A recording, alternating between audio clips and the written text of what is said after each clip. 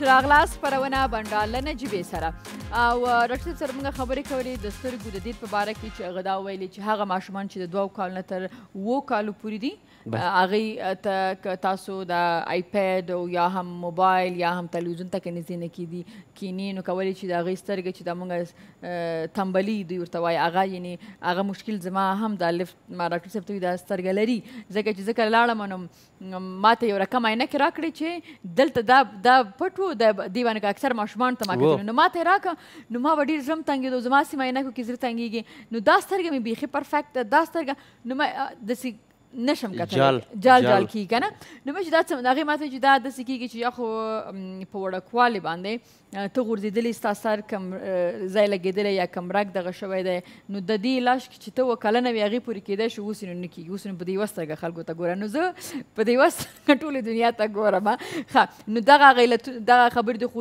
دا ویلي چې نه آیپیډ نه هم کېدی شي دا موبایل چې ډېرو کوچنیانو ته مخې ته کېدی د دې دا کم ما خیال دی چې دغه راوځي هغې نه کم رڼا راوځي دا هم سترګو ته نقص رسولی شي ښه ډاکټر صاحب دا راته وایي چې اکثرا خلکو چې لږ ډاکټر ته ولاړ شي دا معاینات وکړي نو ورته وایي چې ستا لږ نظر کم دی باید عینکې واغوندې یا ماشومانو ته هم لیکي یا لویانو ته هم لیکي اول زما خپله مور هغې ته عینکې څونه کال نه لیکلي هغه یې نه په سترګو کوي صحیح ده نو دا راته وایي چې عینکې که په سترګو کې نو آیا د دې بیرته جوړیږي یا کمیږي نه یا څه فایده لري عینکې خامخا بدون د عینک دید ضعیفه کیږي ډېر مشکل دی چې سړی باید د نورمال کار سرانجام وکړي یکی از معمولترین گپایش است که کسایی که دریوری میکنن کسایی که باز این بستگی به دید نزدیک داره و دید دور داره این باز هم کلاسیفیکیشن یا تقسیم بندی میشه دوستایی که اگر سنشان بیشتر از 40 سال شده و یا در شروع 40 سالگی هستن اینا هم دید ضعیف دارن اینا کدام دید ضعیف دارن اینا تصور نشه که اینا یا تنبل شدن این تنبلی به وجود نمیاد این حالت به نام پیرچشمی یا پرسبایوپیا یاد میکنن این پرسبایوپیا معمولا از اثر کثیف شدن خود لنز در چشم به وجود میاد چشم نمیتونه که به صورت آرام و آزاد اکومودیشن بکنه یعنی تطابق بکنه به او اساس است که نزدیک خراب میشه کسی تا بالا دیدم دکتر صاحب مراجعه میکنه به شفاخانه پیش ما دکتر صاحب والا دیدم ضعیف شده یعنی 6 ماه میشه که ما برخطا شدیم که دیدم ضعیف است یک حالت فیزیولوژیک یا نرمال هست این دوستای ما شما هیچ وقت باید نگران از دید نزدیکشان نشه با پوشیدن عینک‌های نزدیک میشه که این مشکلشان حل شود و والدین عزیز باید بدانند که اطفالشان باید زیادتر از آیپد کامپیوتر و نزدیک شدن با تلویزیون اجتناب بکنن به خاطر اینکه میتونه که این باعث امبلیوپ شدن یا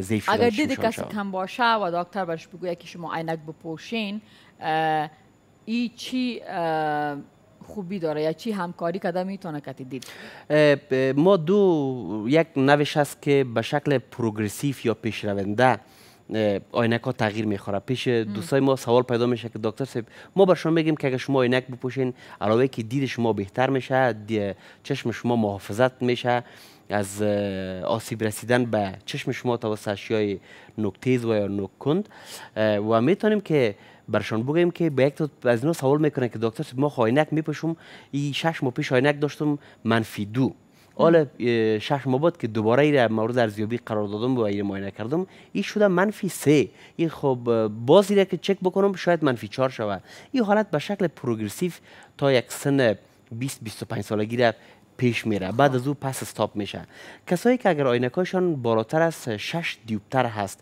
اینا زیاد کوشش بکنن که از عینک خود استفاده بکنن اینا میتونن که قدرت خودمی خلفی چشم بسیار زیاد طولانی هست و خود ریتینا یک بخش مهم از چشم است که توسط از اون ما شما میتونیم ببینیم و توسط از این هر چیز تشخیص و مشخص میشه این میتونه که اگر ممکن یک کسی که عینکش -15 هست -16 هست حتی 20 است اینا خدای نخواسته در خطر پاره شدن ریتینا یا شبکیه چی موجود داره که خودش شما به یک مثال ساده براتون بتونم کسایی که عینک استفاده میکنن ما شما را تماشا میکنن یک تکیره که شما بگیرین این تکر خوب کش بگیرین این بسیار کش از این جالیاش سوراخ شکلان میشه بر اندازه که چشم قدمی خلفیش یعنی به شکل یک ناک مانند است چشم یک کش شوه ریتینا میتونه که بسیار کش شوه تغییرات بیه و اینا باید از عینک خود دوامدار استفاده بکنن و هم به خاطر محافظت صورت و هم به خاطر بیناییشان خیلی خوب است.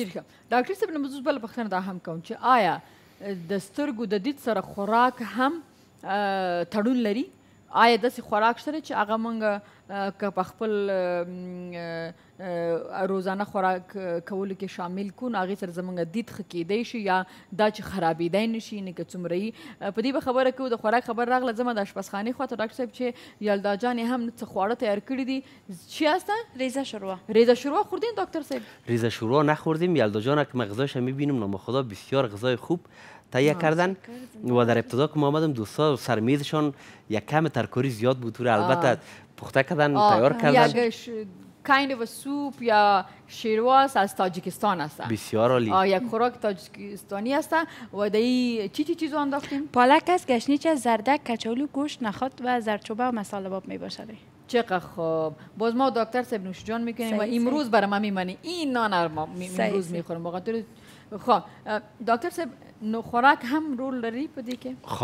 خامخا دوستان عزیز اگه میخواین که پیر نشوین و جلد خوب داشته باشین و چشم خوب روشن داشته باشین، یلدا جان خوب چیزای ترکاری جور کرده که نجیبه جان هم بر شما تشریحات دادن که غذای تاجیکی است.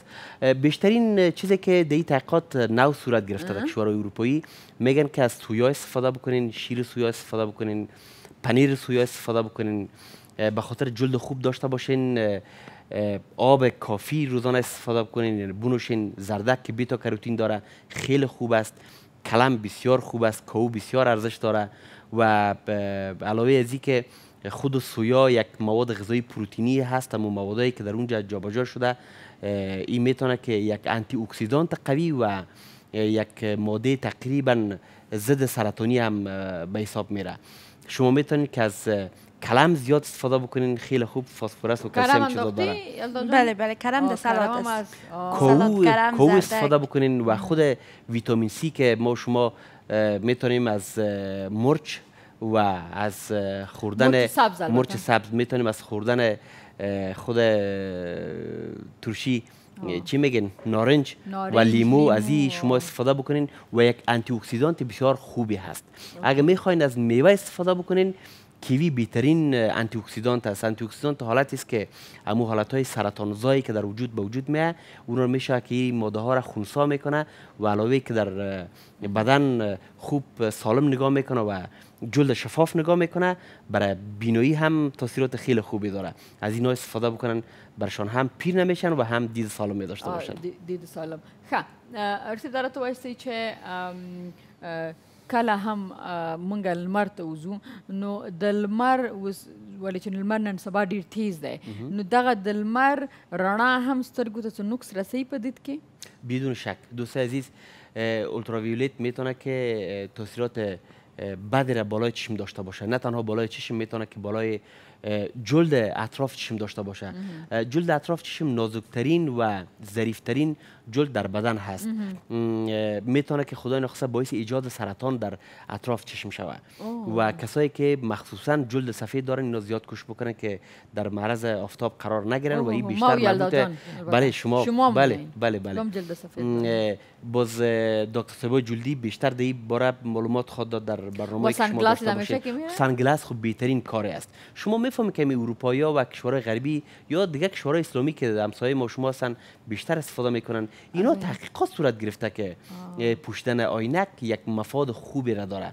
شما اگر میخواین که دید خوب داشته باشین عینک بپوشین. بازین مردم سرش خنده میگن و چقدر پوکاس میگه تو چه عینک‌ها پوشیده. خو یکم بر فرهنگ و اخلاق مردم بستگی داره. چون عالم به هر اندازه که جنگ زیاد بوده، نه تنها فقر اقتصادی رو به وجود آورده، فقر فرهنگی رو اینجا مثلا ما که هست ما عینکای کلان باز ما که عکس در فیسبوک داشته میگه عینکاش سکو مشقا به سلاطه فهمو خوب هست سلاطه خوب چه دست خوب ما خود نه مردم میگم نه یا مثلا یک جا مهمانی میری و افتاواس یا خانم یا دختر یا کسی که عینک میگو فلانی آمده بود میگه سکو عینکا رو پوشیده بودن. بله گلاسز میگه که پوک ای چیزا اونم میگه پس میگه به فرهنگ ما که اونم آدم خود چیه مثلا شما میگه که باید اگر ما بیرون بریم خوبتر است اگر ما سن گلاسز یا عینک بپوشیم.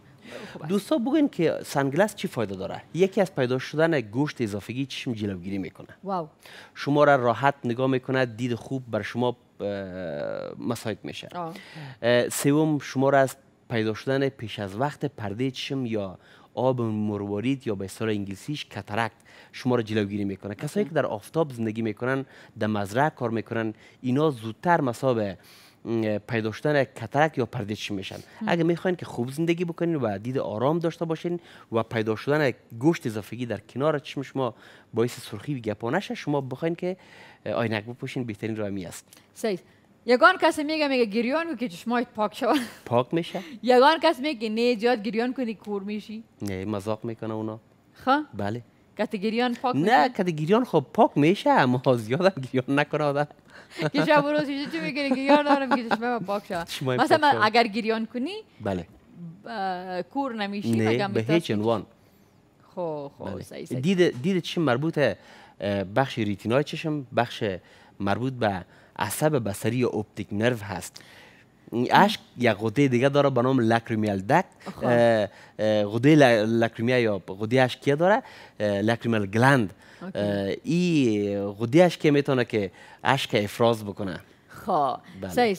تشکر از دکتر صاحب که آمدی. حالا برای من این بگوین که مثلا ما میگیم که شوک خو میکنی ناخنایت میخوای که میدانش و دراز باشه، سیر بمالچی و میخوای ایلشت دراز باشه، نمیفهم که چی بمالو چی، اینه می که دید ما سالم باشه بدون کدام چکک کدام چیز خانگی است، یا که گلاب یا کدام چیزی که در چشم پرتیم که صبح بخیزم پاک باشه و کدام چیز داره. فقط اینمی اشک خودش یکی از وظیفه‌اش همیست که چشم پاک نگاه بکنه، هیچ چیزی نیاز نیست. همون که یلدا جان غذای خوب تیار کرده و دوستا هم نجیبه جان بر شما غذای تاجیکی را بر شما یادآور شد.